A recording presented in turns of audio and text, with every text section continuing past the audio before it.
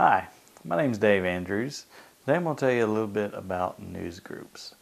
News groups are basically groups of people who get together in one common area on the internet, and they post topics or ask questions to other people who like to go to these news groups. You hear a lot on the internet about communities or forums. A news group is basically a type of community, just like you would find on a forum or something like that. So I'm going to show you how to find good news groups on the internet. Let's go to our computer. And Google actually has a system where you can search news groups.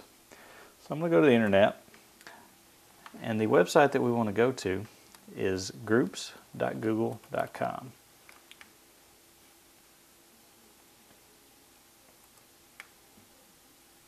Now this is Google's news group search basically, and we can explore different groups by type here. So I'm going to click down here where it says browse all group categories.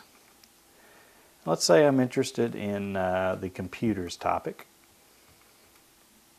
I'm going to scroll down here.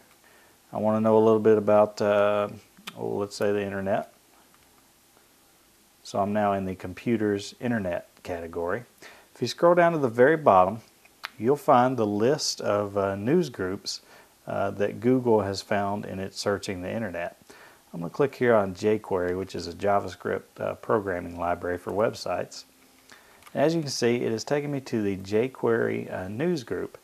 Each of these little items here is a post that was put by somebody onto this news group, basically asking a question or giving some information.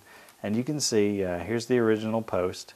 Here's where George responded to that post with his answer, and then the original poster responded something else, and somebody else chimed in. So this kind of is just a little explanation of how groups work and what they're used for. My name is Dave Andrews, and I've just told you a little bit about news groups.